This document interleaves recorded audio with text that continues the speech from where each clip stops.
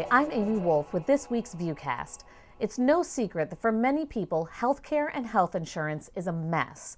One Vanderbilt expert insists the keys to fixing the healthcare crisis are to tax our benefits, treat health insurance more like car insurance, and for healthcare companies to hold us accountable for our actions. One problem that we have is that I'm a balding middle-aged fat guy, all right? As an employee here at Vanderbilt, and I pay the same family policy rate as all of my colleagues who are bikers and really health conscious and make all these great trade-offs. There's no individual accountability because there's no individual underwriting. My rates are not based on my underlying lifestyle choices, which are the primary determinant of how much healthcare I'm going to consume over the long run. So we need to get to a world where I'm held individually accountable for the decisions that I make. Larry Van Horn, who leads healthcare programs at the Owen Graduate School of Management, says there should be a difference between health insurance, which he thinks should be reserved for emergencies, and health maintenance or prepaid health care. It would be like if you put in your auto insurance policy oil changes, tire rotations, tune-ups. And if those elements were part of your auto insurance policy would be much more expensive. You can hear more of Van Horn's opinions on the healthcare crisis on vanderbilt.edu/news or youtube.com/Vanderbilt.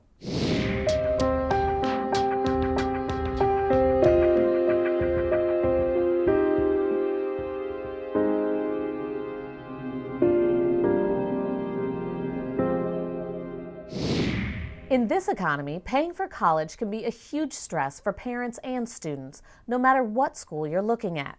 Vanderbilt's Associate Provost for Enrollment and Dean of Admissions, Doug Christiansen, is taking his expertise to YouTube to help families understand financial aid and what questions to ask financial aid officers at any school.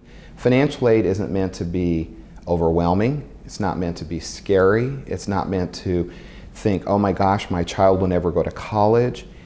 It's that you're talking about it whenever that point comes, and then what do I need to do from there forward to make it work.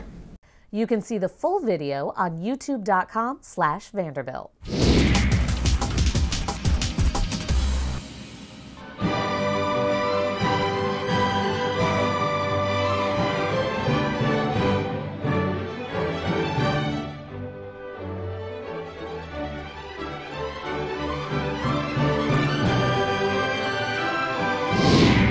Imagine working your tail off in college and medical school and then being handed a secret envelope that tells you where you're going to spend the next years of your life.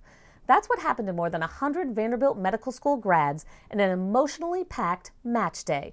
VUCast Francine Lewis shows us this medical drama. It's about an hour before match day, and Vanderbilt medical student Brent Savoy will soon find out his fate. Today, I'm just excited to be finding out where I'm going.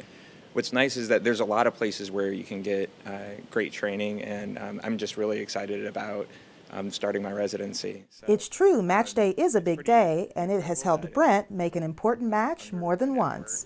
He and his wife Corey, who is now practicing medicine at Vanderbilt, had their first date on her match day. Her parents were there at her match day, and so I met her parents before we had even gone on our first real date, which was a bit premature, but turned out to work out fine because now I see them all the time. And she's been able to talk me down through this process, saying, she's like, I know it feels really nervous right now, but everything's going to work out okay. And the envelope, please. And I'm going to radiology, and I'm going to Johns Hopkins. Cheers, excited hugs, and sights you would only probably see at a medical school happen after the big reveal when many students found out they will be going to some of the top hospitals around the country. Yes, this is my lucky charm here. Trust me, I'm a doctor's shirt that I came to Vanderbilt with, and now I'm leaving Vanderbilt with. And the last student who found out? Well, she got an extra bonus for waiting on pins and needles the longest. The infamous money pot, where each student drops in $1, and the cash goes to the last student whose name is called. I was very nervous, just waiting for my match announcement. But toward the middle of the match, I thought, I've waited for so long. I better be the last one. I want to be the last one.